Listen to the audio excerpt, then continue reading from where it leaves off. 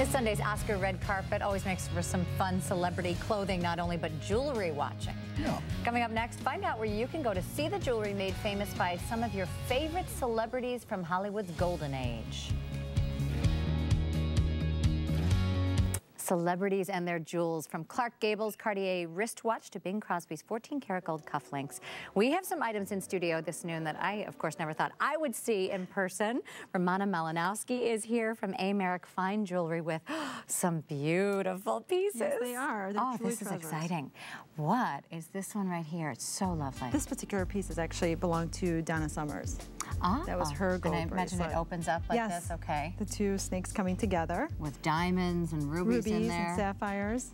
And then here we have Clark Gable's Cartier watch. That we mentioned in the open. Now, how do you get this? How did you get hold of it? Did you get it at an auction somehow? Well, the store is actually hosting a very special collection that's by the Kazanjian Foundation. It's Jewels for Charity. It's all about charity. It's all put together for a wonderful cause. Some of the items are for sale. I was going to say, so can people bid on these? Some are. They can actually purchase them. Okay. So there's not even bidding. They can actually purchase them. Some pieces are not for sale.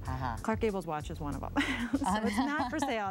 You're going to hold on to that one, in the right? collection, correct. And then the cufflinks we have And here? the cufflinks those are Bing Crosby's. So, and if you, I don't know if you can pick it up on the camera, but they are actually his name. Oh, yes. So they say Bing.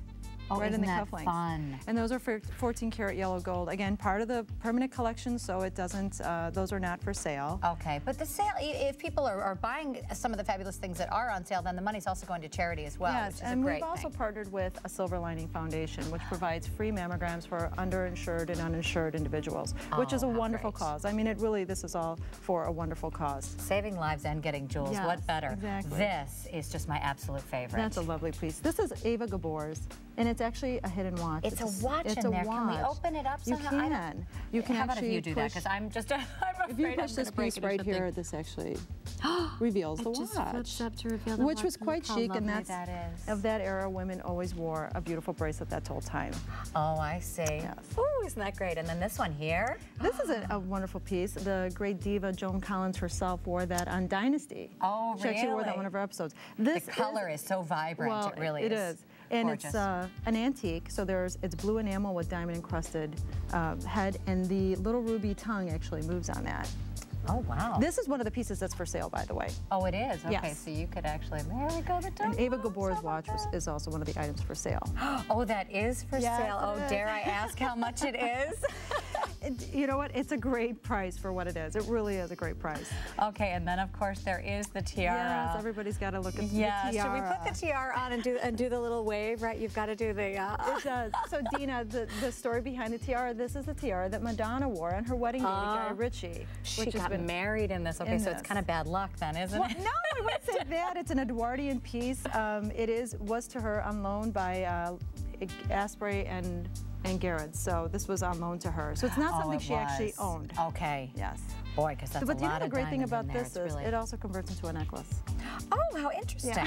So there's pieces that come off of that, and then it becomes a beautiful choker. Oh, wow. Okay. You probably turn it over, I imagine, so you don't poke yourself with the top of it. And then these are gorgeous. Do you remember Jack Lord, Hawaii 5-0? Yes. This is his wife's, Marie's. So it's a wonderful opal collection of opal and diamonds. The size of those opals and the quite a stunning depth of color is really, really nice. And I'd like to tell you about this piece. Okay. Terry Moore was Howard Hughes' wife.